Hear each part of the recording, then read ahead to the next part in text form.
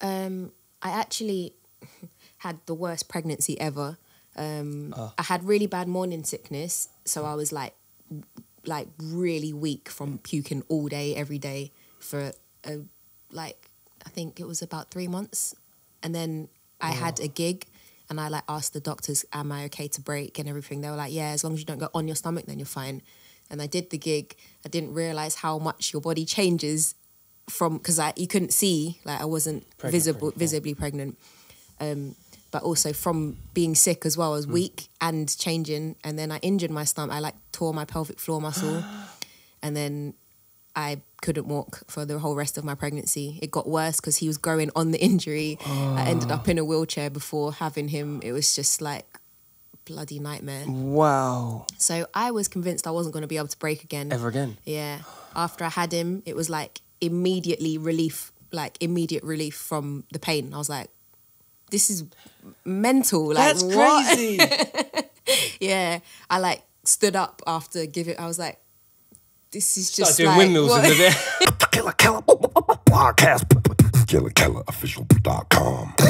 You need the KELAVISION app. 24/7 mini documentaries, podcasts, live shows, DJ live streams, top fives, subscription packages, plus products for all your podcasts and street culture sports. Download it from the App Store for free today. Yo, Nolan Poland Records for underground classics. NoPolandRecords.com. Beatbox created. Killa Kela. And we're here to talk about world music and street culture. Killa Kela Podcast. All right, let's get it. Ladies and gentlemen, Killa Kela Podcast, live and direct, central London, or as central as you need to be. You don't want to be anywhere else. Trust me, it costs too much. Transmitting live to you and yours. Thanks to everybody that's sharing and caring, because you know how we do. We don't do it without you, you know. It's a sporting art. Big shout out to graffitikings.co.uk, hold tight NoPolandRecords.com, and also big up strangestation.co.uk. Big shout out to everyone that's got the KELAVISION app, free download for your iPhone and Android needs. All street culture and more, the sporting art. And it goes without saying, if you're in the UK and we're talking about sporting art, the burgeoning breakdance scene of the UK is flourishing right now. And big shout out to all the original dons that set the path, the pioneers, the trailblazers. Your flowers is most definitely here on the podcast.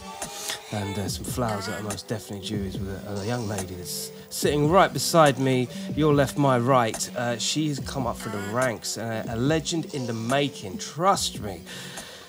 BGirl ROXY inside the place. Thank you. We made it. We made it, finally. We got there. We had no preconceived ideas about today. We had a couple of shots at this, but finally got you in. Yeah. I'm so pleased.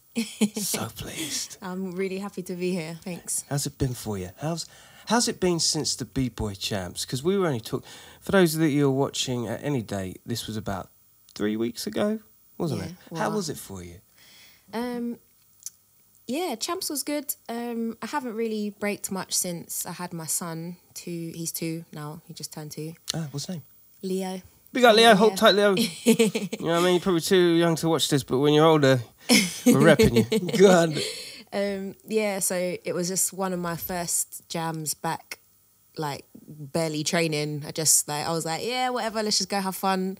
I came 4th, which was cool. Yeah. I was like, yeah, I beat the one person I wanted to beat. So I was like, yeah, I can chill now. Yeah, really. You literally went, fuck a cigar, I can chill now. I went and got you had your eyes set on someone that you wanted to get. It sounds like you didn't even care what place you came. I'm just going to gun her hard.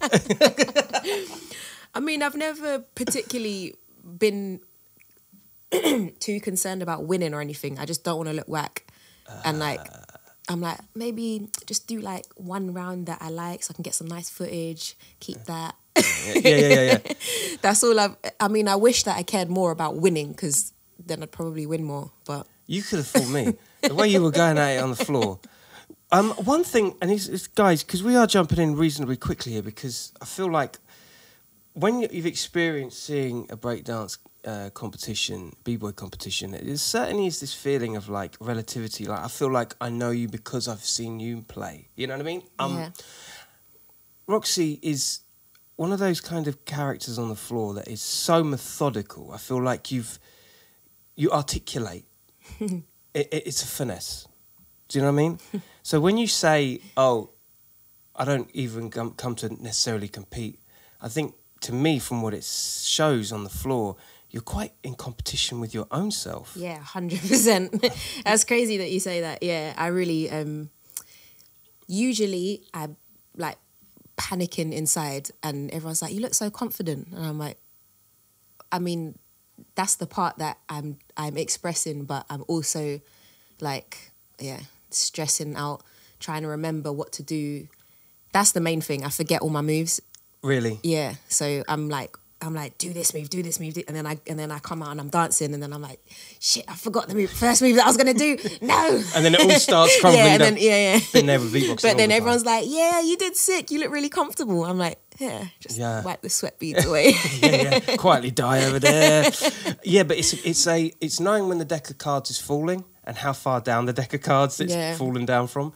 But I felt like I put less pressure on myself at Champs because I'm not really like 100%. I relaxed more and I perform way better when I'm relaxed. I'm like, whatever, if I lose, it don't really matter. Apart from the one person I wanted to beat, and then I did. So I was like, oh, I'm chilling now. Anything else is just a bonus.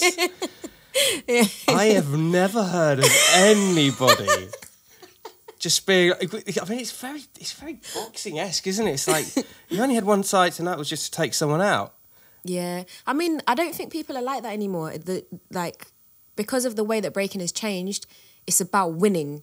I mean, I know most people are competitive that do any kind of sport or like competitive art form or anything. So people always want to win. Like, who doesn't want to win? I want to win. Like, it'd be cool to win, but I'm like, I don't really care. If I do good and I lose, then I'm like, cool, whatever.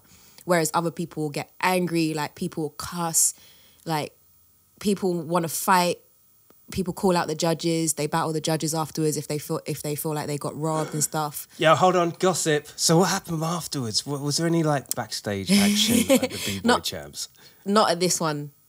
From what I know, anyway. I really want to hear this. Right, so there have been. Yeah, give me some people examples, always call out the judges. Yeah, like you can just YouTube like judges call out, and then you see them, people are cussing each other, going, have you voted against me the whole time? But it's subjective. Like, people are voting for who they think like won or lost. Sometimes people are hating and voting for their own people and their crew and stuff. But do you think there is an element of that at the UK B-Boy Champs? You think that UK was always going to be slightly more on a pedestal to other countries? I mean, this is an extremely spicy question, but do you know what I'm saying? Do you think there's a patriotism to UK B-Boy Champs upholding level of? I don't even. How many UK judges was there? I think there was only Renegade that was from UK. Yeah, that's true. Oh, I stand corrected. Yeah, maybe you're right. Yeah, I don't. UK usually are, let's just say, the harshest on the UK people. Usually, really, yeah. Really, they take it out on the competitions rather than on the practice rooms. Is that what it is? But there is another country that always votes for the same country. Go on. Oh, this is going to be a great podcast. Talk to me.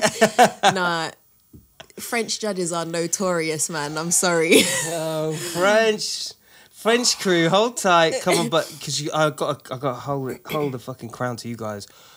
They are the most ridiculous. I mean, the tenacity of French B-boys and B-girls is just insane, isn't it? Yeah. It's crazy, like how like French B-boys and US B-boys were and South Korean for so long were top dogs. Yeah. And there's still like a few from each country now, but it's just completely changed. Like Danny Dan was at UK Champs. He's one of the top dogs, but he's one of the only ones now. Like really, yeah. Was Lee French? Lee was French as well, wasn't he? Lee, no, he's from Holland. Okay. Yeah, he's the joke. He's so good. Yo, I tell you what, you always remember the names, don't you? That are just like just different universe. Roxy, I mean, you come from a nice balanced area of like old school and new school. more so new school in my mind, but you'll remember some of the legacy holders of. When I think of France, I think like Junior. Do you know what I mean? And just like how he was just an anomaly of like law against physics, law against, you know, and then of course style elements and from over here, Scarecrows and Second to None and Born to Rock. I'm part of Second to None. Yeah? And bring pedigree around here, fam. Come on. And that's what I mean. See, like you've cut chops with some of the more highly regarded old school guys. Yeah. Let's get into the old school of it all. How did it all begin for you? Where did you begin breaking? I started like, I think 2006. It's like a little bit of a blurry start, I think. But yeah, I was like 16. My brother dances. He's won BBOY champs, popping. Nice. And his name? Brooke. Hold up, Brooke. Big up, my guy. But yeah, I started like following him, but I was kind of shy to actually dance. And then I met a couple of breakers, and then I just was like, "Can you show me that move?" And then I was like, and everyone was like, "Oh!" And I was like, "Oh, okay, I'm gonna do this." I think I'm good at this. But yeah, I just got into it really hardcore, like straight away. I was like, when I started, I was like, going down the wrong path a little bit. Oh, really? Well, technically or in life? In life a bit. Not really going down the wrong path, but like I used to do trampolining. I was like world class for a youngster. Oh, shit. And then I broke a bone in my back, and then I stopped, and then my nan died, and I was like really like sad. Yeah. And then my boyfriend at the time went to prison, and I got jumped for being with my boyfriend at the time, and then had to leave my college because it was like in that area. And then I was just like, I hate my life. And just one thing after another. Sometimes it's just a tipping point. It was just like a bad time. Sorry to hear about your nan as well, man. Yeah.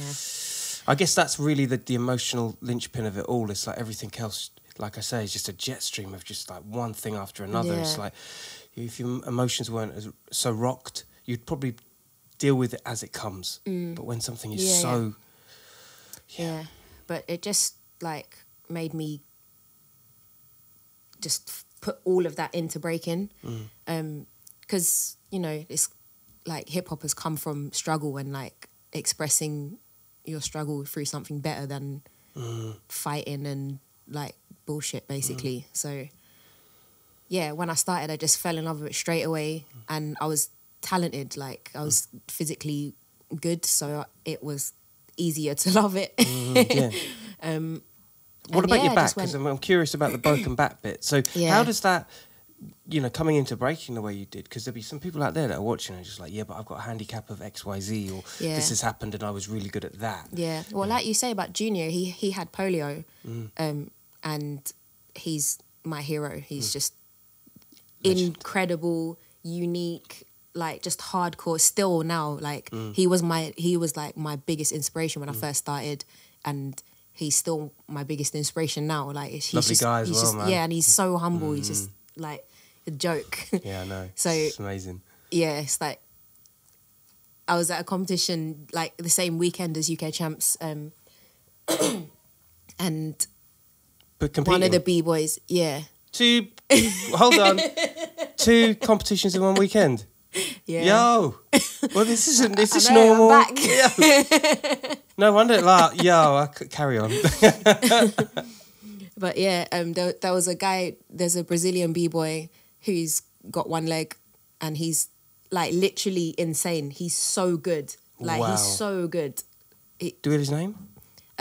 Samuka. Samuka, when you're darling on that, Samuka. Yeah, he's crazy. He's just too good. But yeah, there's not much excuse because it's so open and free. You can break in any way that you need to. Like some people just go out and stay on their feet and they can still roast someone. So it's like, yeah, it's very, very individual. So whatever your body is able to do, you can do, you know. That must have inspired the hell out of you, knowing that it kind of puts your handicap at a bit of a, because you know you're with the right exercises and mentoring, your back will be fine. But I think it was lucky because I was young, like when I was like 15 when I broke my back, but it wasn't, I wasn't in a wheelchair. I wasn't like, I was just in pain, but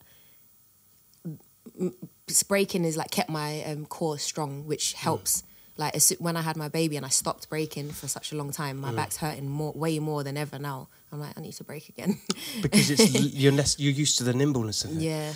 Exercising really does heal a lot of things as well. I would imagine with having so much trauma coming into your life from your nan upwards and all that other stuff, exercise in general is a really good, has medicinal purposes, doesn't it? Yeah, for sure, yeah. And having breakdancing in your life gave you more of a roadmap. Yeah. That's so cool, isn't it? Yeah. At least you know, breakdancing, you stretch, you get ready. I mean, I'm pretty sure it's the same with skateboarding, but I just always feel like with skateboarders or BMXers, it's never going to end particularly well, is it? Do you know what I mean? Yeah. She's going to hurt.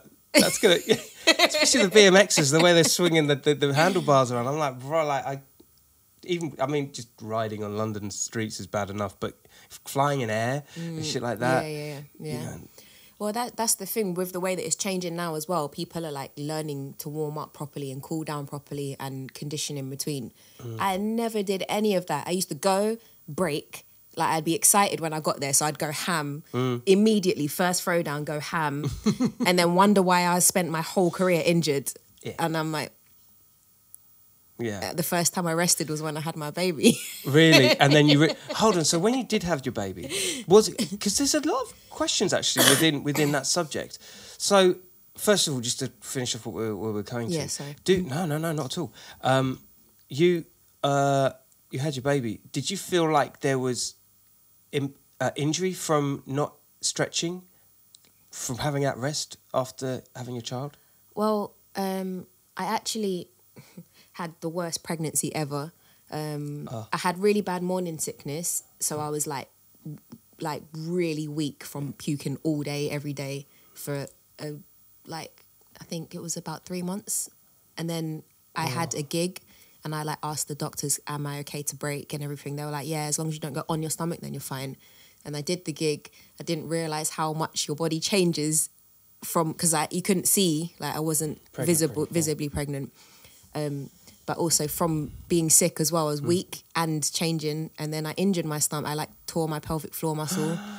And then I couldn't walk for the whole rest of my pregnancy. It got worse because he was growing on the injury. I ended up in a wheelchair before having him. It was just like bloody nightmare. Wow. So I was convinced I wasn't going to be able to break again. Ever again? Yeah. After I had him, it was like immediate relief from the pain. I was like, this is mental. Like, that's what? Crazy. Yeah. I stood up after giving. I was like, this is just doing windmills in the day. I'm free. But then I didn't try and break for a while after, a couple months later, I tried a handstand and I was like, to me, that's been so easy from most of my life. It's just so easy for me to just handstand. I chill and talk to people and it's so normal. And I was like, I was like, okay, yeah, I'm actually done. I'm not gonna be able to break again. Sad. Wow. And then it was about a month later or something that I tried again, and I was way stronger. I was holding a handstand. I was like, that was weird. I didn't do anything in between apart from carrying my son. I'm my body is fixing itself so quick. That is what an inspiration story. So when I think of soldiers, right? Because there was a couple of guys that used to go to my gym, right? Follow me here. And so there was a couple of guys that used to go to the gym, and they used to have these big heavy sacks on their backs running, and then they did it again, put masks on their backs, and they're running. Do you know what I mean? And they're creating this level of mental resistance, or at least some sort of handicap to what they're doing. So then all of a sudden you take the bags off and stuff, and you can run 10,000 miles faster.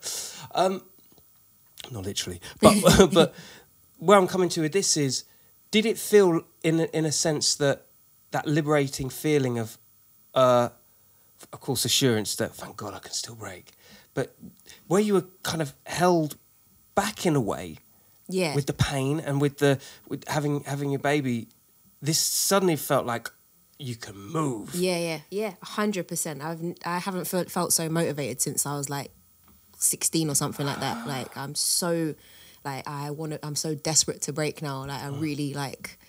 Yeah, it's been so nice for me. I've always been like really like negative and hard on myself. Like I had loads of surgery on my eyes over my career. I've never really felt I never had like even a year of training.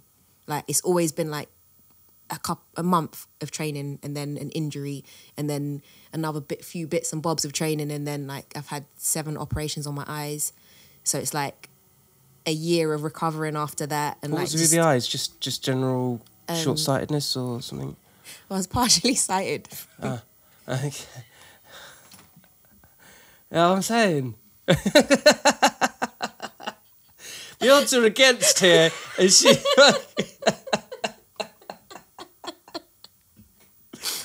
Yeah, I mean, I'm still here, baby. Yo, tell you, no games. Give me, come on, that is fucking amazing. Okay, so you've got these things, right? But you're okay now. There's been no other. Right, I got my provisional driving license this year.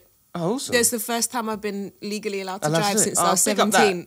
Yeah, because that's no joke. That's one of the things. Like, yeah, my mum has these kind of eyes as partially sighted stigmas and stuff like that, and it's always a result when someone gives you a qualification like that is very much lent on whether you can do certain things. That's almost like, well, if I got that, I can do anything. So it's that vibe, isn't it? Yeah. So your eyes are sorted. You're back to almost reset, and you're coming into it.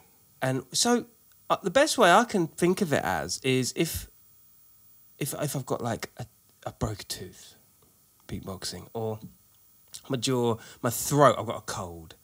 It's like these things, they come like buses. You know what I mean? And all you're trying to do as an artist is just try and clear that road for as long a period as time. Yeah. Because you know there's something big coming around the corner. Yeah. What's the big thing round the corner for you that at the moment everything seems to be coasting nicely? Yeah.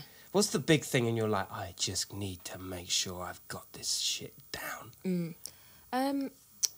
Olympics. The qualifiers for the Olympics. When's yeah, the qualifiers? 2024. When's the qualifiers on it? I'm still a little blurry on it, but I think there's like a bunch of comps that you can qualify. You can like gain points, or if you win one of them, then you qualify. It's a bit confusing, but they're coming up, and I just want to. I still, because I have my son, I'm a single mum, so I have him all the time. I don't get much time away from him, so I don't really get to practice. But for me, the Olympics is amazing. I really want to do it. Like, I really, really want to be there.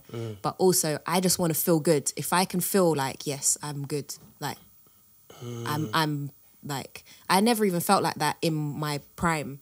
I don't feel like I've peaked at all. I feel like I've got way more to give. I just need this clear road to stay clear. Like, get rid of all the rubbish now. I've done it all. There's no more parts of my body to be broken. Touch wood. But for real, like, it's that Karate Kid endurance. It's cinematic. It's like be your own hero. And like what you're saying kind of holds true. I think, dare I say it, because your incline is strong, but it feels like you've said to yourself the best is yet to come, which actually plays out really well as a viewer. You get what I'm saying? It's a cinematic approach to things. I'm just gonna. Who do you want to beat? Who do you want to fucking take out? Like, you can't. We've explored the self-motivational stuff. Now let's get to the nuts and bolts here. Who do you want to take out now?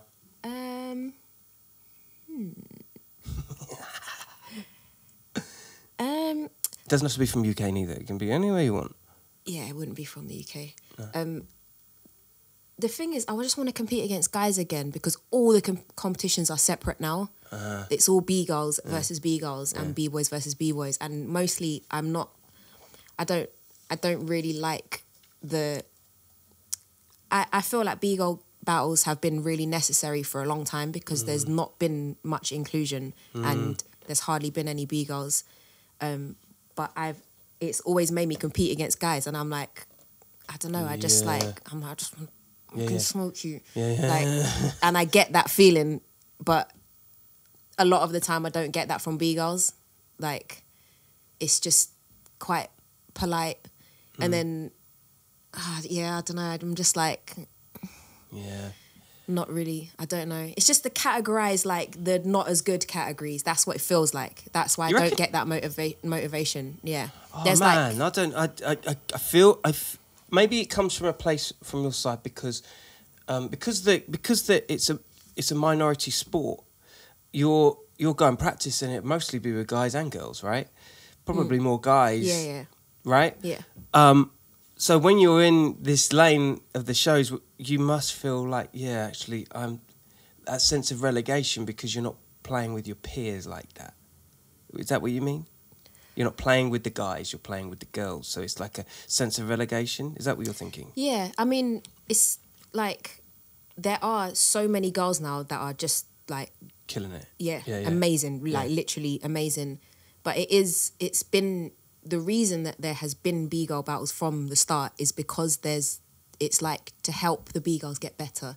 Yeah. And it's like, I'm like, we're kind of better now. Yeah, like we're here now. We can like go back to how it is, you know. The whole point of it is that everyone's the same race, age, everything. Like there's kids battles, but there's also kids that can hang with the adults, you know.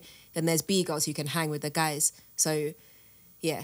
You know, I've heard it all from B-boys and B-girls. It's like, oh, the B-girl battles are happening. Let's go get a drink. Like, we don't particularly care to see it and stuff. But that's what's made... That motivated me a lot for my whole career. I'm like, I'm going to fucking smoke this B-boy because everyone's like, I don't want to lose to Roxy. Like... You only get the best on the podcast. So I'm saying, Frank, you only get the best on the podcast. I need the best. That's kind of what it's coming to, really, because I do feel like... As a host, and I know you've done hosting as well. I know you're really, really awesome at this sort of thing. You know what I mean? But look, I don't feel that way. I feel like it's as much worth as the boys. And I think, like you said, it's got to the point where actually you could merge the two because the competitive level, it's like there's no time for discriminate. It's like, because if you can smoke them, then do it. I think that needs to be the attitude, doesn't it? Yeah. But it always used to be like. But the thing is that like coming up, there was probably 5 top B-girls, and they all used to compete against the guys because they'd have a B-girl category and they'd struggle to get a top 8. Like, as in 8 girls wouldn't show up, and then there'd be like 50 B-boys. Yeah. So it's like, well, why it's like. So any old girl could just get in the get into the top kind of thing. So I understand it, but it's, you know, it's for inclusion. But it's like, come on, man, we're here now. Yeah, you're right. You're right. It's fine to have both, but it's just like very few B-girls enter B-boy battles anymore. They always only enter the B-girl because they think they've got like more of an upper hand. Yeah. You got more of a chance. I used to, like back before there was a lot of good B-girls. If there was a UK B-girl battle, I'd be like, yes, I can win some money. Yeah, integrity on the Killa Kela podcast, shining ever shining through. Just being honest. Oh, but you're... But now I can't. I'm like, I still got to work for it if I do a B-girl battle. Yeah, right? Yeah. But then there's a start somewhere and get nowhere. Like with the categories are going to be ever present as they always have been in the Olympic Games. Yeah. And yeah, I think, okay, some of the competitors, by your admission, might be a little bit, or may have been back in the day, a little bit kind of just show up kind of attitude or caliber. But as time goes on, that's like you're saying, it certainly isn't the case. And what I guess the next phase as a B-girl would be is actually to rival every single human possible. Yeah. Which is part of the... I think that's an Olympic standard in itself, you know. I just think that the Olympics shouldn't be the be-all and end-all. It's an amazing opportunity, amazing, and that competition is separate to the other competitions and the other competitions and the other ciphers and the other jams, and there's lots of like levels to it, and still being like inclusive and just going to a jam or going to a battle where there's just a breaking battle, an open breaking battle, still do that as well. It's not only about Olympics and only doing the competitions that are going to benefit you for the Olympics. Yeah, I think that's what it comes down to. Yeah, it really does, doesn't it? We were talking just before we started recording, as we do, and one thing that you were really, I threw the subject of 2028 and how some of the B-boys and B-girls that are coming into the 2022 Olympics may not make it to the 2028 just because of age, just because of youngsters coming up and new energies coming from businesses and corporations all getting involved because of the breakdancing. I've got a feeling there's going to be a lot more of that. Your response to that was very much from a more wholesome cultural perspective, because you really love the art and you're really keen as an organism seeing b-boying go the distance where it deserves to go, isn't it? Yeah. It's beautiful. Yeah, I think that like I say, the Olympics is an amazing opportunity. Like, breakers can eat now. We can think about the prospect of having a house without having to quit breaking or have a side job and everything. And the sponsorships are great and everything. But also, we need to remember that we're not doing sprinting. We're not, like, it's not just a sport. It's an art form as well. And just respect it, understand it, do research, like, know who the elders are in our scene, like kind of like know a bit about where it came from, like I say, still go to jams, like jam sessions, still like, you know, just we need to just maintain what it is the jazz to some in it, degree, the jazz in it, the history, the reference points, the books, things like this, I guess, that help cultivate a level of background knowledge. And I got a question for you, and it's something that came out a couple of days ago. You got a judging panel at any breakdance event, and of course that is all subjective, and you know, whether it's performance based, crowd pleasing, technical ability. If you were to be judged, and we're talking in 2022 now, where Britain seems to have talent, and you know, and the Simon Cowells of the world and these other corporations and stuff. Now, if you had let's pick a random Pervez or a Dolby D or a Tough Tim Twist, you had these guys that were judging you based on your technical ability, or you had a corporative, a not so knowledgeable breakdance judge like a Simon Cowell. I think they hold two different values. But which one would be more favourable to you as a value? Which side of the coin do you think, if you were in a massive contest and you had these guys or you had this person that was judging you based arguably for two different reasons, which one would you lean more towards? For me, they always have to know about breaking. Like, if it's as far as Simon Cowell, I don't think he should be judging a breaking battle, because now there's systems and everything in place for judging to kind of, it does make it more fair, because on these systems you'll have a category for the showmanship, and then the technical side, like, you know, the explosive, the spontaneous, the musicality. There's like sections to be judged on, so that you are judged fairly. There are certain types of breakers who judge, who break very performatively, and then there are breakers who are very technical, and you're going to get different results from them a lot of the time. But I think going as far as someone who doesn't break or hasn't got anything to do with breaking is too far. Too far. Yeah.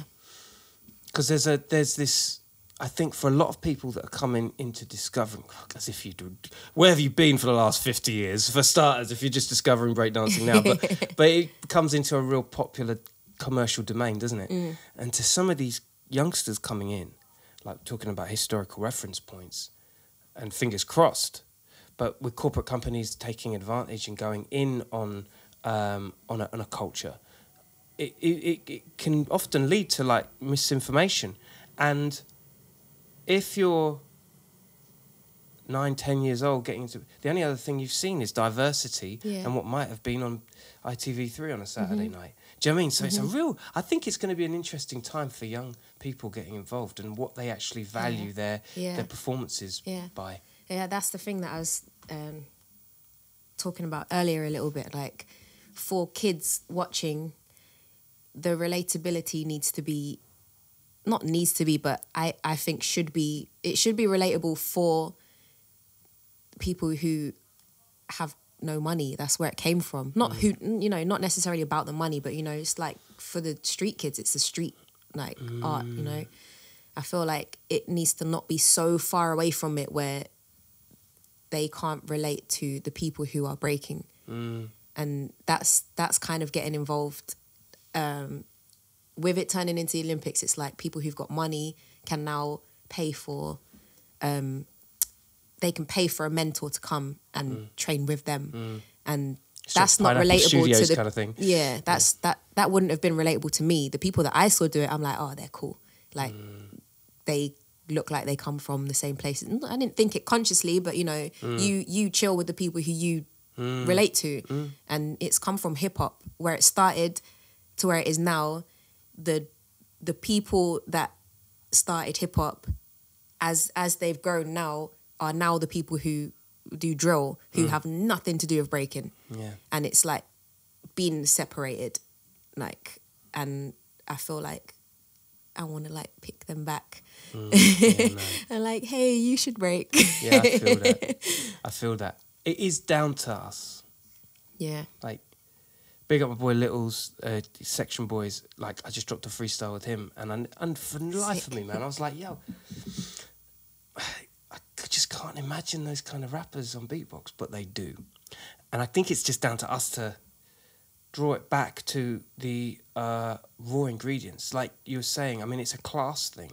Art at its best is that aggressive, dog-ridden determination of getting out of a thing that you're in.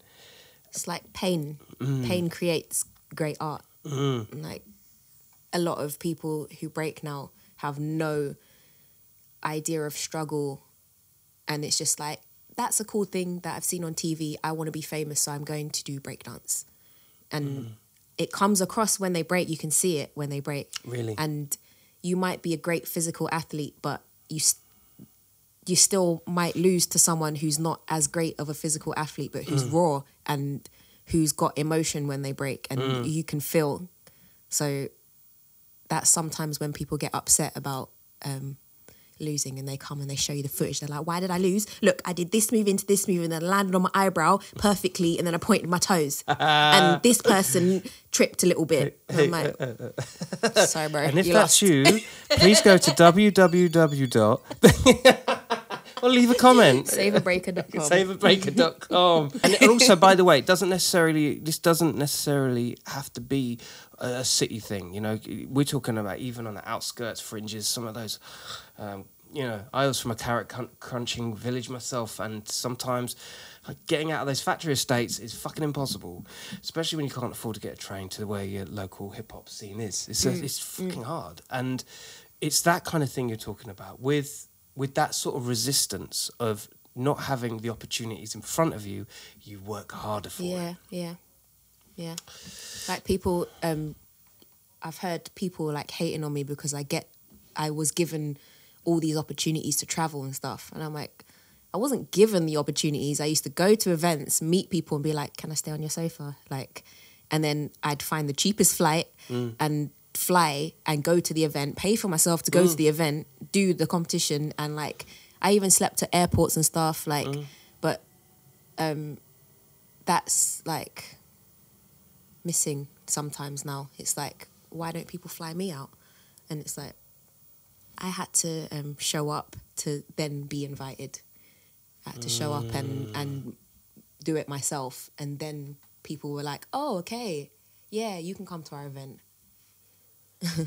Rather than people just think like, oh, she's just like, just because she's girly. It's like, You feel underestimated? Do you feel underestimated? Not really anymore, but this was when I feel like I've got a lot more respect, especially in the UK. I feel like I've been hated on basically for my whole career. But now that I'm a mum and people see me as I've quit, it's like, yeah, Roxy was sick. And I'm like, you weren't saying that before, were you? Oh, Athena, you know. Hey, you know who you are out there. Comment below. You know who you are. You got the fucking balls. I find that incredibly... I find it, first of all, incredibly endearing and fucking awesome that you brought this up, because I think when you become part of the furniture, it's really easy for people to consider you as part of the furniture. It's like, nah, I'm not here to play games. Just because you think I'm here to play, just because you think I'm openly available, it's because I've worked my ass off to get it. Yeah. And that's the fault of when you make it look easy. People think it's easy. You suddenly become easy. You know what I mean? That's what I heard at the first event that I did after I had Leo. They were like, it was 5 judges. I won, and the one of the judges that voted against me was like, yeah, you just look like you didn't really want to be there. I was like, I just recovered from COVID. I had a baby. I haven't trained. I'm tired. I was trying my hardest. I just did it with a smile on my face. Yeah. And this ain't no sympathy vote. It's like, but don't talk shit. You know? It's like, don't talk shit. I tried hard. I had an asthma attack. Yeah. Exactly. My eyes dropped out. I was on the floor. What do you want? At the end, like, easy peasy. Yeah. This is and you know what? For real. Like, there should be, and this is part of my proposal here. I feel like there should be some backstage talk directly after the performances. Yeah. Telling the story. What's the scope of this? Because breakdancing has got more backstory than any other. No battle. Like when you listen to the footballers after the game, the coach will always say what the handicaps were, what we were up against, why it went. You know what I mean? As an individual, you know, with the lifestyles. It's like I think there's a behind the curtain side to this that I think is really important to factor in. Yeah, I always say that like there should be like a Big Brother house for breakers. It will be the most entertaining show ever. Big break here, the Big Breakers house. Yeah, for real. You guys are amazing, but the scene itself it's like a little ecosystem. Yeah. And the more I delve into it, it's just forever expanding, and it's just like crazy. Yeah. Crazy characters. Yeah, crazy characters for sure. Who's the craziest character you've ever worked with or within the scene? Give me someone that you're just like, the world would not be the same without them. Oh, that's a hard one. There's so well, because a lot of people say you, because like you're such an identifiable character. Like, so let's ask the character. Come on. Oh, that's a hard question. I need to think. Okay. Like in the world or in the UK? Mouse. Oh! I got goosebumps when you said his name. Yo, Mouse. Without question. A man of two. He's got 2 different heads. He's just he's an awesome walk of contradiction. He'll banter. He loves, but he fucking battles. Yeah. He's all of those things. Yeah. Mouse is incredible. Yeah. And nuts. Yeah. He's all of that stuff rolled into one. Yeah, that's one. Oh, there's so many though. Guy. Wait, I like that question too much. Can I think of another one? Yeah. Here's some more. Renegade. Renegade is an anomaly. He's like he's the most Marmite of the Marmites. Like again, but the world wouldn't be the same without him. Spiciest Marmite. Yeah. I mean, he's that guy. Because the thing is as well is if he loves what you do, he'll tell you. If you don't like what you do, he'll fucking tell you. But you know what side of the fence you're on at least. You know what I mean? That's my guy. I'm gonna throw a few names out. I think. Actually, I'm not going to throw a name. There was a character from Scarecrows with the afro. What was his name? Super J. Super J was fucking amazing. He was like the coolest fucking cat. Where are you, Super J? Come back in my life, man. He was fucking great. He'd just show up randomly. Oh, man. I've only just seen the a video he posted on his Instagram. He's spitting and he's cussing some breaking crew. Oh, shit. See, I'm saying that's that shit. Smack 19, the crew that won UK champs. He's on them? He's cussing them. Oh, he's cussing them about a different event where he was judging and he voted against them. Really? Yeah. See what I'm saying about this drama? Yeah, honestly, bare drama. Bare drama. Yeah. It's like fucking EastEnders and Coronation Street. This is like... That's what I'm saying. If there was a flipping Big Brother house. Yeah. I'm trying to think of an awesome pun that could... But, and also... I just have to shout Dolby D for his absolute pure gun tongue. I'm coming at you. Yeah, I mean, big up Dolby. He just tells it like it fucking is. Yeah, I mean, it's Uncle Dolbs. You know what I mean? Like, yeah. But that's like, they're all from earlier generations. Yeah. And that's like, yeah, that's a little bit missing from today's generation. What, the attitude? Well, like... Tell it like it is. I think it's, with social media and everything, everyone's friends with everyone. Like, most of my friends are not from England. They're from everywhere. That's how, like, it's the best bit, life is now. Yeah. But it kind of stops it used to be like, this is London people. Like, we're from LA. We're from New York. Like, we're from France. It was all separate and, like... Then when we come together, the battles would be like real, like it was like real territorial. Yeah. Oh, that's a really good point. But it's like now everyone's friends with everyone, so it's like they come and it's like battle you, and it's like not always. There's still you get some real battles, but a lot of the time it's put on, and that's when it's like staged. It's interesting you say that because as international artists that we are. How often do we get on our WhatsApp and without even a single thought talk to someone in America whilst talking to someone in France, whilst talking to someone in Australia? It's like, that's the world we're in now. So psychologically, we don't hold the same integrity to the places we are at. We're at. Yeah. It's true, isn't it? And that is the complete flip side of the coin where it comes to patriotism to your country. And because in a way, it's like, it's only a fun battle, isn't it? Yeah, exactly. And back in the day, it really wasn't. But that's what I mean. That's why when there's like someone I don't like or someone I want to battle, it's like, oh, I feel so good. Like it feels different because most of the time it's like, that's my friend. Not necessarily a friend, but like, I know you, I talk to you, I know you, I talk to you. It's like rare that you find someone that's good and either just don't know because then you can bring it out or like, it's everyone knows everyone. Everyone's all like, we are in the same camps together and like, and that's the thing that, obviously like you say, like hip hop, like life is always changing and growing. And then there's things that we're gonna like go away from, but there's some things that need to stay and like still having genuine like battles where you mean it. They need to stay.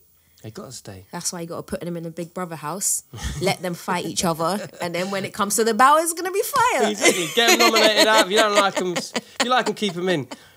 Actually, you know what? As you were saying all this, I suddenly thought to myself, because even with social media, like you've got to take stock of some of your moves and stuff because you don't want your friends getting over familiar with you because it really does come down, if you're all friends with each other, then it really does come down to what you pull out the bag. It's all about the skills really, isn't it? Because we can all be chummy, but I might not be chummy with you for just this one move. I might just, you know what I mean? That's what it's come down to, isn't it? Sometimes you have people who are like friends and then they come out in the battle and they're like, yo, it's whack, and then going ham and you're like, you just in my DMs yesterday. How very do you? Yeah, you know. It's so weird, like. It's like you feel like giving the judge the DM message. Look, he was really fucking nice to me yesterday. Now, look at it. Yo! It will come to that as well. That's some Big Brother move right there. Yeah. What's the future, Roxy? What's the future for you? See, you're really hell-bent. You're on this. This is you're trying to sustain a level of health and prosperity whilst getting towards... Yeah, I mean, that's what I want. Right now, it's just about trying to figure out how I can get time to actually practice. That's like the now goal. Once I start practicing, like I feel so much motivation that I'm gonna be cool. That's just that's where I'm. And like I'm still doing other things like hosting and like judging and but I just sick. I'm just enjoying like not being blind, not being available. in pain, not being pregnant. Let the past be the past, sisters. I'll say this much. Speaking to other contemporaries of yours and being on a podcast with them, they hold you very much in high regard for 2022, and I think a lot of them are very excited to see your progress. That's what I'm saying. Thank you. So roll that out. I'm gonna be there. That's it. Be there. Be there. Make sure you're there as well. Big up, Roxy. Hold tight. Thanks for Thanks having for me. coming down, though. It was good, wasn't it? Eh? Killa Kela Podcast, out like it was out of fashion. You know what to do. Stay on the Insta. Keep in touch with Roxy. You see all the progress as we go along on the podcast as well. Sharing is caring, all right? Tell a friend to tell a friend. Remember, crime don't pay, but neither do they, all right? Tell a friend to tell a friend. We're out like it was out of fashion. Stay lucky, people. Peace.